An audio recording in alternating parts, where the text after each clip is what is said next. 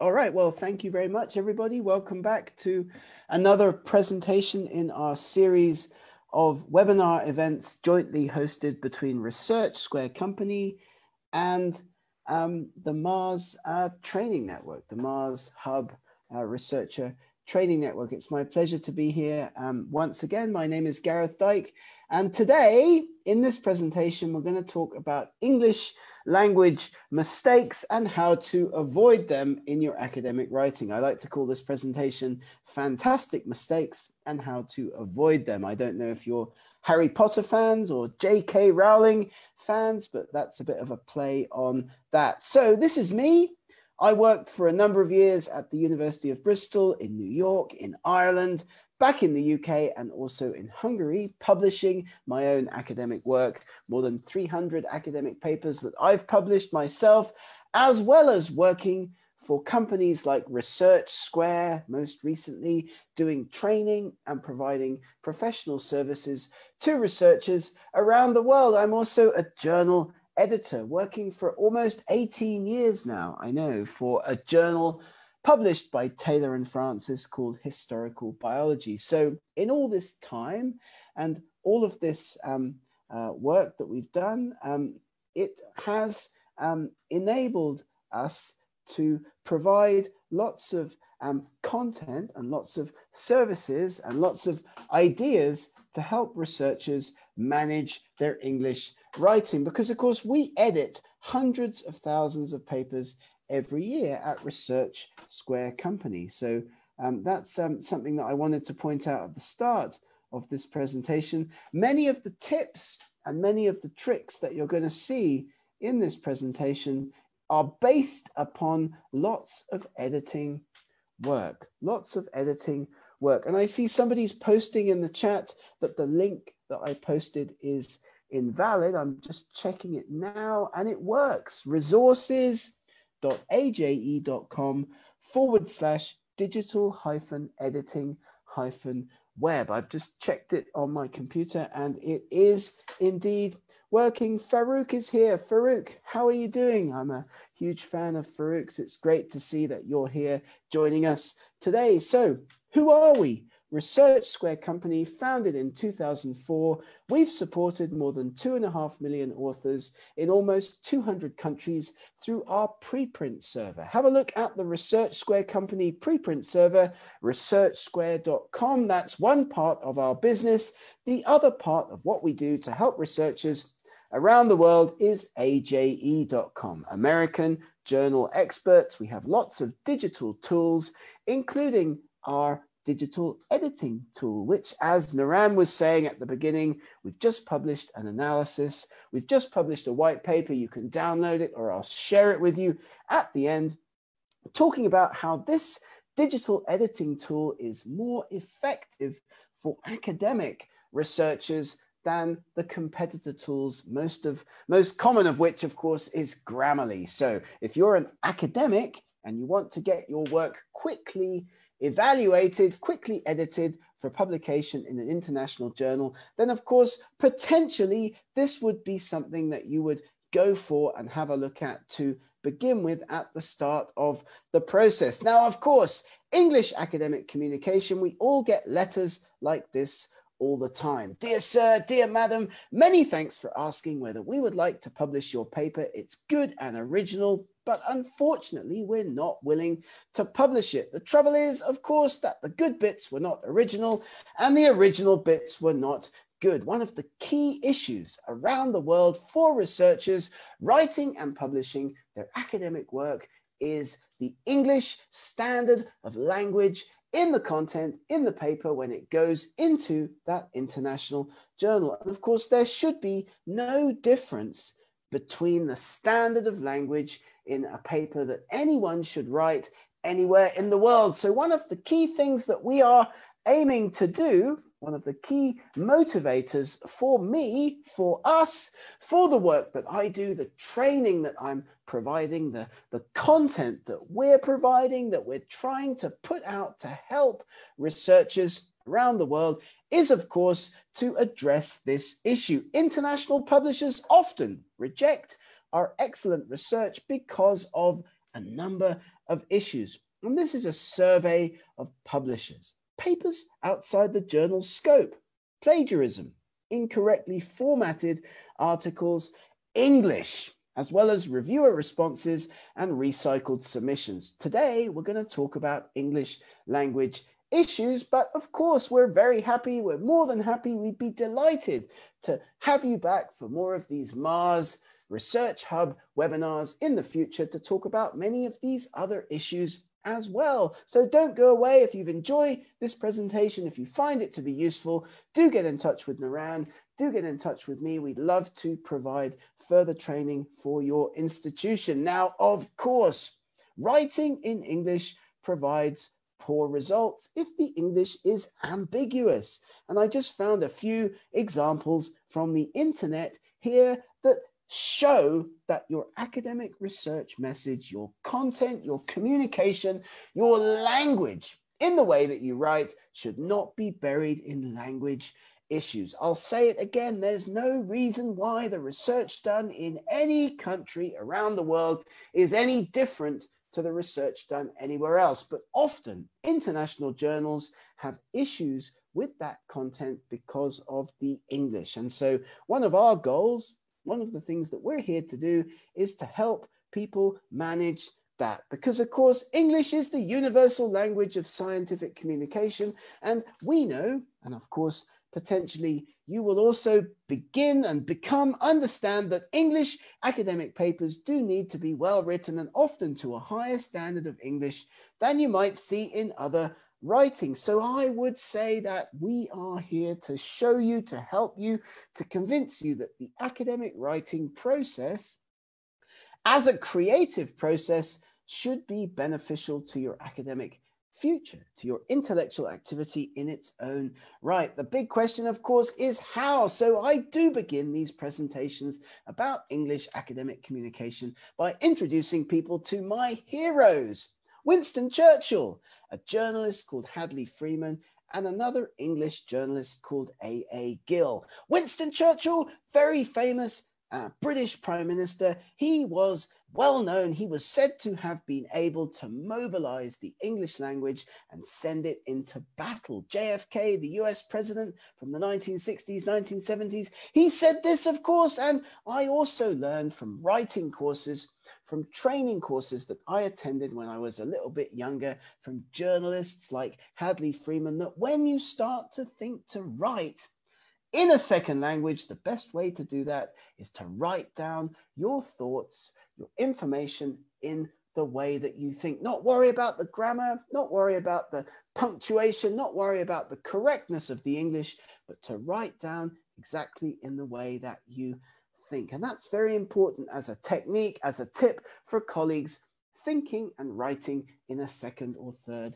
language. Will help you to edit, will help you to put the content together in an effective way a little bit later, but having the chance, the ability to write down your thoughts, manage that later as you work on the content. So there are writers like good old A.A. Gill, you can see him here on the right-hand side of the slide, a really brilliant food and travel writer who was unable to actually write. He was so dyslexic that he couldn't write down anything. He just talked into a voice recorder, into a dictaphone, and that information, that content, that writing was transcribed later. So if you're able to spend a few moments every day thinking in English, trying to write a little bit and often in English, then you will be getting closer towards your goal of being an effective communicator. I would also say that it's important to ask yourself when you're faced with writing an assignment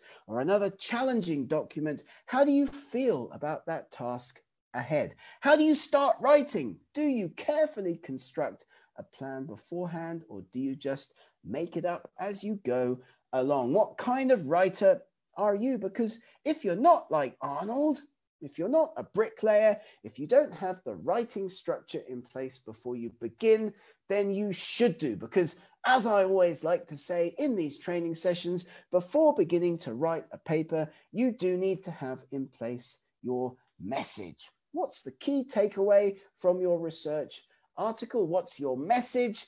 Who are your audience going to be? Which journal are you going to be submitting your paper to? And what will the structure of your writing be? Of course, that can come from your target journal. Finding and selecting and targeting and making pre-submission inquiries to journals before beginning the writing process is a great strategy to be effective as a writing and publishing researcher.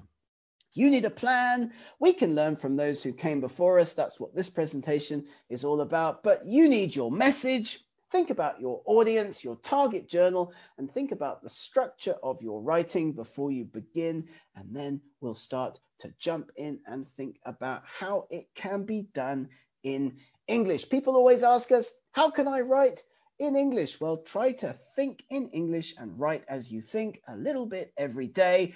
And top tip, number one tip, key insight from our experience, find papers in your field that you like and that you respect, that you have seen published in your research area recently that you can base your work on. It's absolutely critical. We're not saying that you should copy. We don't want that. We don't want you to plagiarize, but you will be aware of leading researchers in your field working in the same area. Perhaps they're from native English-speaking countries. You can go and have a look at their CVs online. You can download some of their recent articles. You can base your own papers on how they structure their introduction, their abstract, their methods, their figure captions, all of those great bits of the article. And also, I would say, before we dive into the English language mistakes section of this presentation, if you're going to use a translator, if you're going to get your ideas, your work translated, then please, please, please, please, please, please find somebody who has knowledge of your subject area, because that is very important. A lot of information gets lost in translation, in particular subject areas. So to begin, of course, we are looking for plain English, very different from writing academic work in other languages. English, most of the English papers that are written and published around the world are read by non-native speakers. They're also written by non-native speakers. So keep your English simple, short sentences, no unnecessary words, familiar words. Try to use the active voice where possible rather than the passive voice. And we'll teach you about effective style. We'll teach you about punctuation. But there are key features of plain, effective English language that you can learn from the experience of journal editors around the world, and keeping in mind as you write your papers that, of course, most of the papers written and published around the world in English are written and also read by non-native speakers. Big difference to lots, if not all, other languages where academic work is published. I'm thinking of French, I'm thinking of Russian. Most of those papers, of course, when written in that language, will only be read by other native speakers. So let's avoid those long sentences. Let's avoid the passive tense. We concluded, not it can be concluded that, because of course you're using more words and it's harder for your reader to understand your meaning. One or two complex ideas maximum in one sentence. Keep the sentences short. The average effective length for an English language sentence about 20 words, and never longer than 50 words. One topic per sentence. Construct your sentences around ideas. Let's talk a little bit later about topic sentences, but you just want one idea per sentence and one key idea per paragraph. So cut out those unnecessary adjectives, no jargon, short and simple words, and of course, no double negatives. We see this a lot as well in our editing work. Phrases like malaria is not uncommon, when of course the authors mean malaria is common. So that's an example of a double negative. Let's try to cut those out of our writing because we do see them all the time. So just some ideas, some basic ideas for you to have a think about the next time that you are putting your articles together. Now, here, are the most common mistakes that we see in English academic writing? Plagiarism by mistake, because of course nobody listening to this would ever consider to copy text or information or figures or content from another published paper. Tenses and switches, we'll talk about that in a moment. Those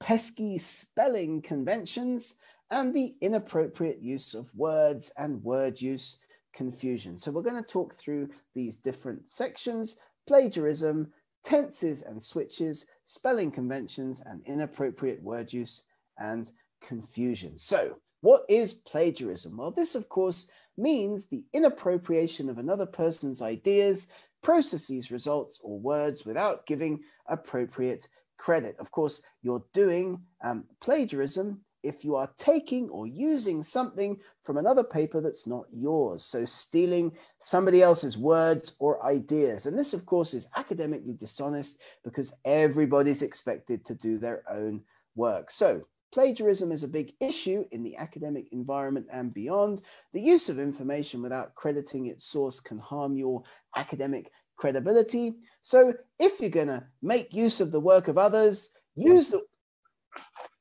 if you're going to make use of the work of others to gather information, or use the work of another and call it your own, or make use of the works of others to support your argument, or indeed examine the works of others to create or shape an argument, you must cite the source. Very important. We provide detailed training on this particular aspect of writing, but many authors, unfortunately, around the world are unaware of this particular issue, and it's called self-plagiarism. If you're going to use a data set from one of your previous studies, published or not, you've got to make the reader aware of this. You can't submit a manuscript for publication containing data, conclusions, or passages that have already been published. You need to cite your previous work, and you can't publish multiple similar papers about the same study in different journals. So lots of authors end up getting in trouble with publishers, with journals, because they think, oh, well, you know, I published that figure, it belongs to me, I can use it again in one of my later studies. Well, you can, of course, but you need to cite the previous piece of work. Or indeed, if it's been published in a traditional journal, you also probably need to get permission from the copyright holder. I know, even if you made the figure or made the map or made the image and you've published in a traditional journal, you've probably signed over the copyright, the image rights to the publisher. Of course, one of the big advantages of open access publishing is that you, the author, get to retain the copyright, but you still always need to cite your previous work. I know, can be a little confusing. It happened to me a few times in my earlier career. You tend to think, I own that figure, I made that figure, I made that map, but you do need to cite if you've published it before. So self-plagiarism, any attempt to take any of your previously published text, papers, research results, you know, and put it into another paper and make it appear brand new. So that's problem number one. That's issue number one in English academic writing: plagiarism, in particular, self-plagiarism. Issue number two, question number two that authors have about English writing is this one: which tense to use in each section of my paper? Well, don't get tense. It's actually quite simple because we're trying to keep our writing simple and effective. So if you can, try to use the simple present tense in as much of your academic writing as possible. Of course, there will be exceptions to this, most notably the method section where you're talking about things that happened already. So that section of the paper will be consistent, will be containing a lot of writing in the past tense. But of course, as you can see here, the present tense is appropriate mostly for accepted facts, such as background information presented in the introduction. So use the present tense when you talk about your results and conclusions, or indeed when describing your methods. We would say it's best potentially to use the past tense. So Tenses and switches, very important. Of course, if you go on over to aje.com, if you jump on over to that website, you'll find a resources section on there. I believe that Naran and her team are going to start to translate some of the blog articles and some of the content that we have on aje.com, at least the introductions to some of these articles into Arabic, so we can also provide them for people as a snippet so that you can jump in and you can, click on those. You can read the Arabic introduction and then jump in and read the English section. Tip number 3, area number 3 for issues in English academic writing is, of course, spelling conventions between good old AE American English and good old BE British English, as you can see here. So lots of spelling differences, also some differences in tense use between the American English and the British forms. Did you know, for example, that our friends in America spell the color gray differently to the way that we spell the color gray in English? And one of the things that really bothers editors, that can be really an issue, and by the way is corrected for you if you use the AJE digital editing tool, because you get to pick when you upload your paper which language you're going to want to have the paper edited into. It's possible to fix all of these issues as you begin the process of writing, or at the end when you're going through and proofreading your paper. But spelling conventions, I've edited lots of papers where there's lots of mix up between the American English and the British English. Journals will give you style guidelines, or they'll tell you, we prefer that you use British English or that you use American English, or they'll just say, we don't mind so long as the paper is consistent. And that's the key thing, really, that at the end of the day, you should be consistent in your writing, because these sorts of things are really noticeable to editors. These kinds of issues in your manuscript will, as we said earlier in this session, obscure the great science, the fantastic results, the outcomes of the study. And if editors look through your paper and scan through the article and start to notice inconsistencies in the language, like differences in spelling of the word color or the word gray, for example, then they're just going to think, this paper needs some language work. I'm going to reject it, send it back to the authors and ask them to work more before making a resubmission. That's not what you want.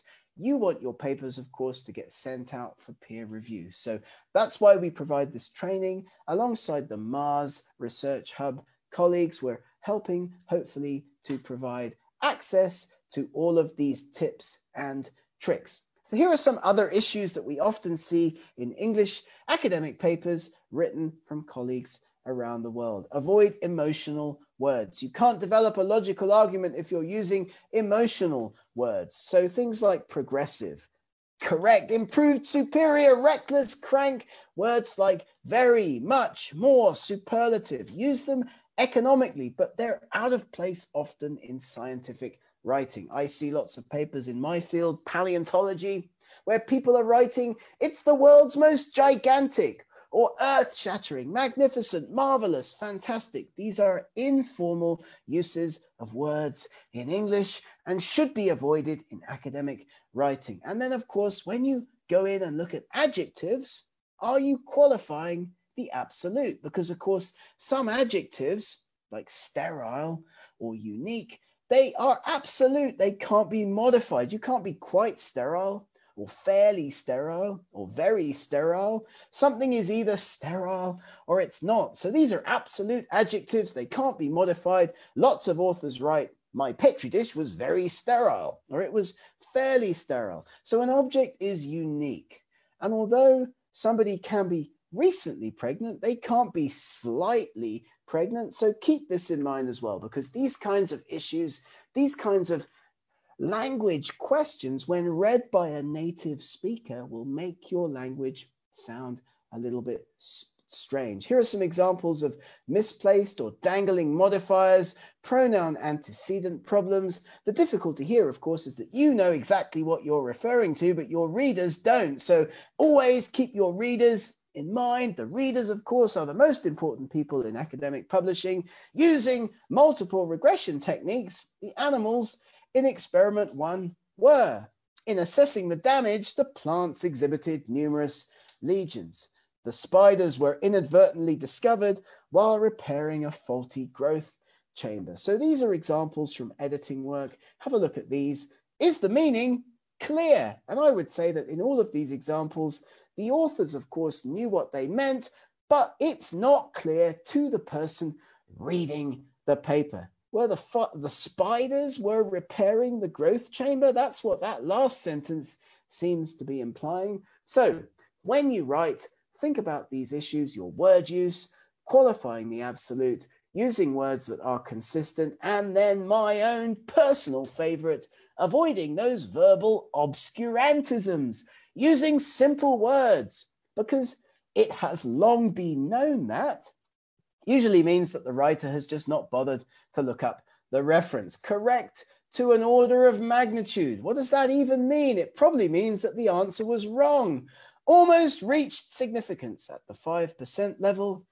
That usually means a selective interpretation of your results. So be careful, use simple words. My own personal favorite comes from a former colleague that I worked with for years who comes from Switzerland. He used to always start a lot of his sentences with the phrase, "be that as it may." And of course, that's unnecessary. You can cut those kinds of phrases out.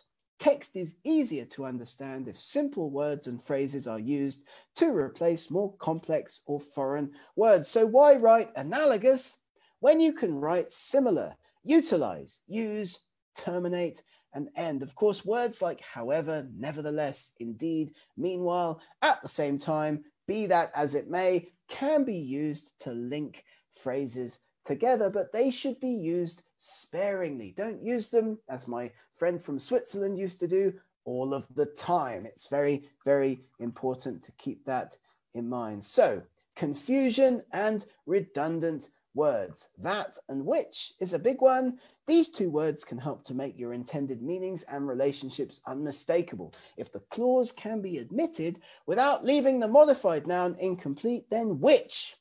The lawnmower which is broken is in the garage. It encloses the clause within commas or parentheses. Otherwise, use that. The lawnmower that is broken is in the garage, and so is the lawnmower that works. Which and that are often mixed up by people, and there are actually quite simple rules for the use of these words. And again, redundancy is very, very common in English academic writing. You can cut it out of your own writing. That man is blue, rather than that man is blue in color. Small in size, rectangular in shape, tenuous in nature are all examples of redundancy from recent editing work.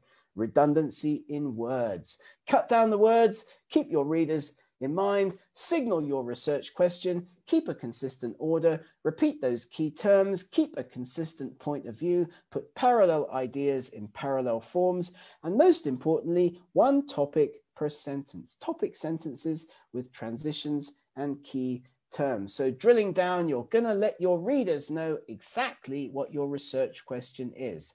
You've set up an expectation for the rest of the paper, using explicit phrases and using question words in a lot of your writing. So whether, which, stating your hypothesized effect, identifying your types of variables, and study design. Also, never use contractions in formal academic writing. I didn't, we can't, I haven't. These should be written out in full. Big mistake that lots of people make is the use of the word data. Of course, that's plural. So the data were collected, not the data was collected. The data were collected on January the 21st, 2001. Direct quotes are worth avoiding unless you're presenting another author's specific definition or original label. We recommend that you always try to paraphrase. And I have other content, we have other courses, we have other webinars, training on how to be an effective paraphraser in academic writing, taking care, of course, to properly attribute the sources of all of your statements. Read and reread your references. You'd be amazed, flabbergasted, surprised, bowled over by the number of authors who submit papers to international journals without having read all of their references or even checked that their references are actually the references that they are citing. So read and reread your references. Also review your writing. Have your colleagues or talk to your friends or talk to people in your field and ask them to review your writing before it goes to an international journal, because this will help you to organize sentences into a logical order. We're also here to help. So reach out to me, reach out to Naran. We're always happy to provide you with editing services. Your sentence construction then is very important. The purpose of any paper is to convey information and ideas. And so this is not done with long involved sentences. Keep your sentences short, 20 to 30 words in length, one idea or two related ideas at the maximum. Words have precise meaning, and of course, using them correctly adds clarity and precision to your prose. If you're using pronouns, make sure that your meaning is plain, because a pronoun usually deputizes for the nearest previous noun of the same number. The cows ate the food, they were white. What does that mean? The cows ate the food, it was white. Are we talking about the cows, or are we talking about the food? You can see in this example that if you change the pronoun, then you're going to change the meaning of the sentence. Of course, correct spelling, including the use of plurals. Words have alternative spellings, as we've talked about already. So if you're going to use a misspelling, you're going to end up using a misused word. And probably the most common example of this in English writing is the difference between practice and practice. So the plural of many words in English is achieved, of course, by adding an S or an ES to the singular. But of course, many words are the same form in both the singular and plural. Other words are already plural, such as people and equipment. So don't use peoples unless you're referring to different groups of people or different ethnic groups, and equipments. And adopted words take on the plural from the original language. So datum becomes data, fungus becomes fungi, for example. So concrete and not abstract to achieve your clarity and precision. Succession of plant growth operated in some of the plots. What does that mean? A succession can't operate. Some of the plots of plants did not grow during the trial. And abstract nouns. The measurement of storm intensity involves recording staff to be available both day and night on a 24-hour basis. Confusing, hard to understand. To measure storm intensity, recording staff have to be in duty throughout the day and night. And again, use of that present participle. After standing in boiling water for an hour, examine the flask. Well, what does that mean? It sounds like the experimenter was the one standing in the boiling water. So you're going to be thinking, and hopefully we're going to help you with lots of these issues. Punctuation. Colons and semicolons, when to use them. A colon is used when a list or explanation follows, whereas a semicolon is used to separate two or more related clauses, provided each clause forms a full sentence. So these are important definitions. If you're going to make a list, start off by using a colon and then breaking up the components of that list with semicolons, whereas a comma is put into a sentence to denote a brief pause between groups of words. I will show you the paper about which I was speaking, but it's not as useful as I first thought.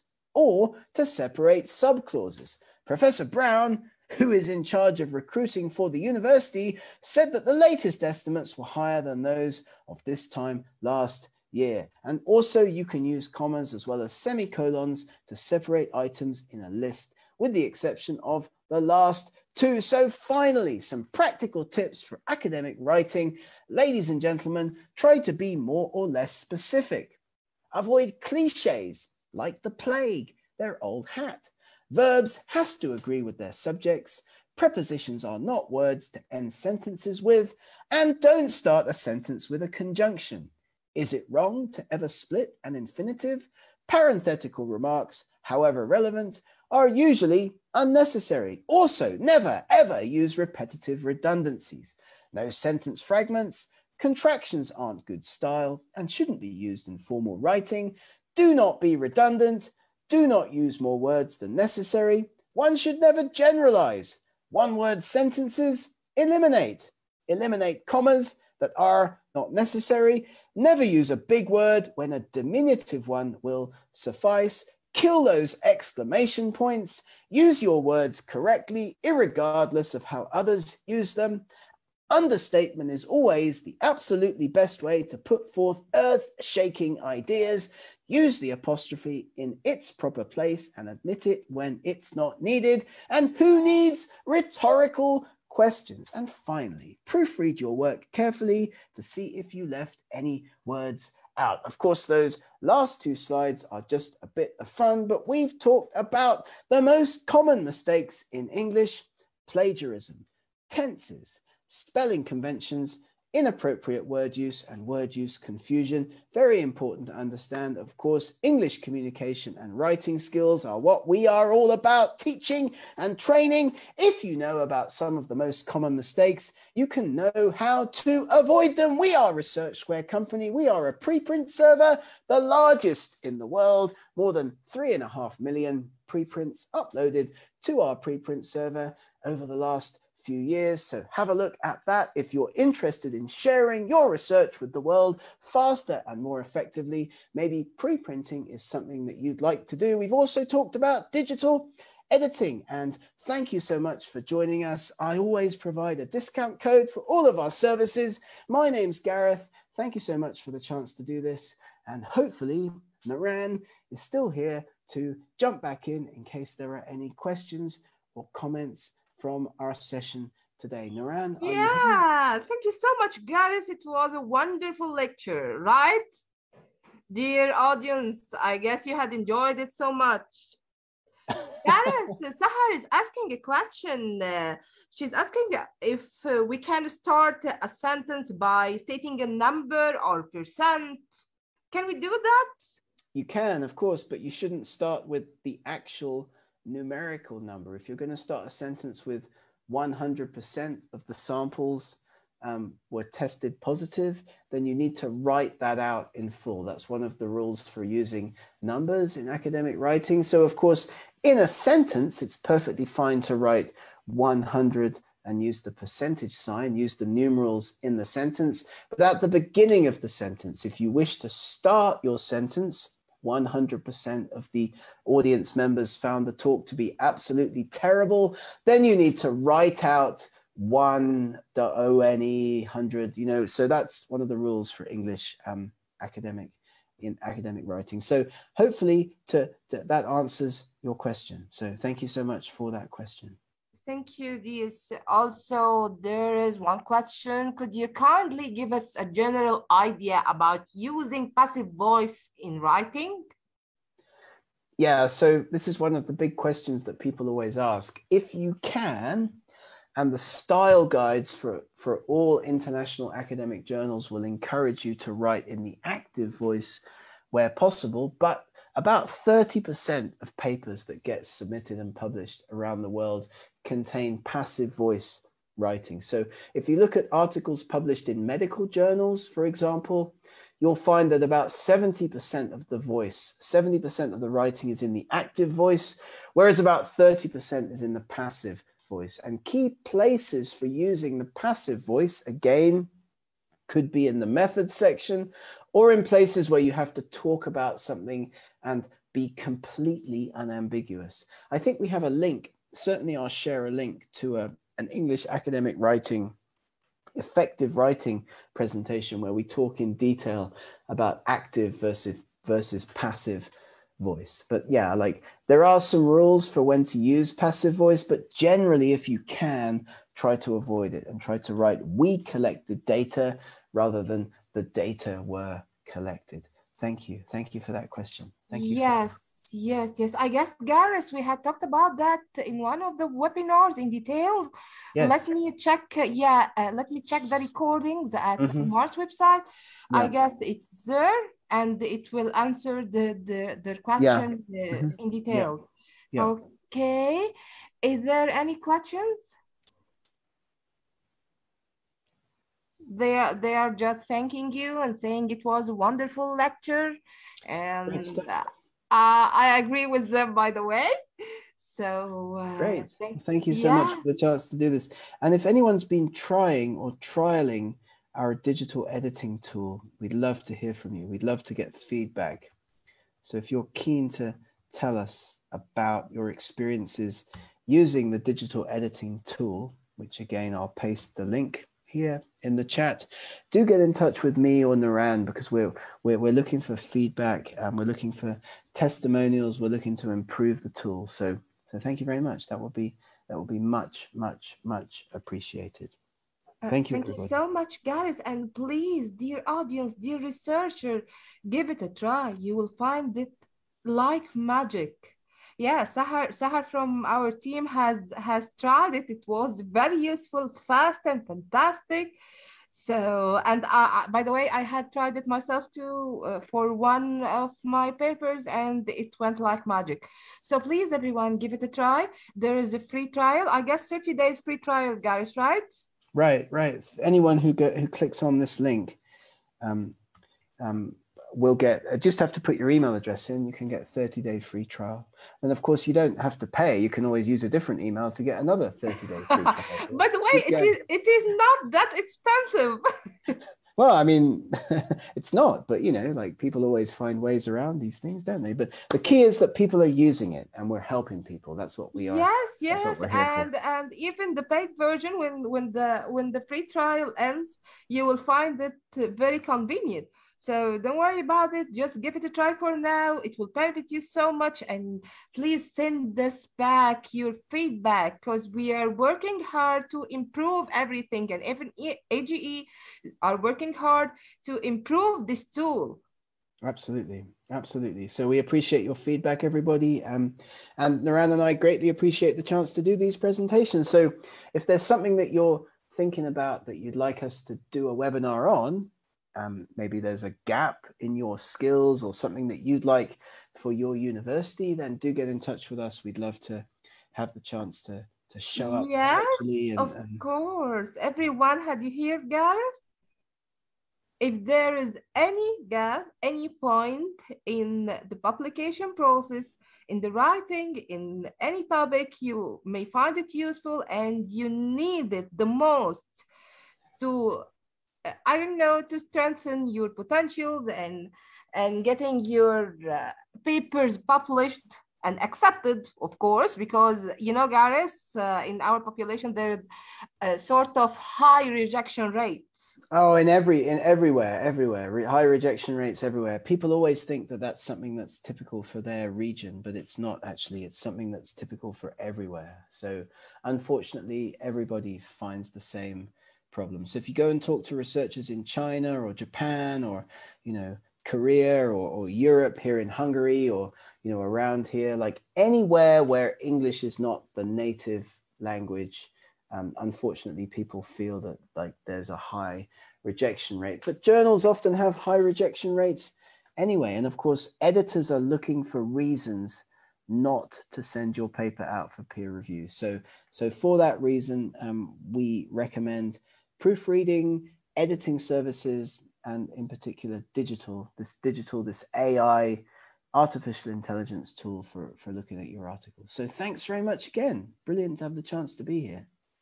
Thank you so much, Gareth, for this wonderful webinar. And again, everyone, you will be mailed with the recording link. Don't forget to sign and fill in the certificate form. You will find it now at the chat box to receive your certificate. Post your certificate on the LinkedIn. Let us celebrate how you are spending effectively your time. And if you have any questions, any feedback, don't ever hesitate to reach me, Nuran, or to reach Gareth from Research Square. And thank you for attending today. Thank you, dear Gareth.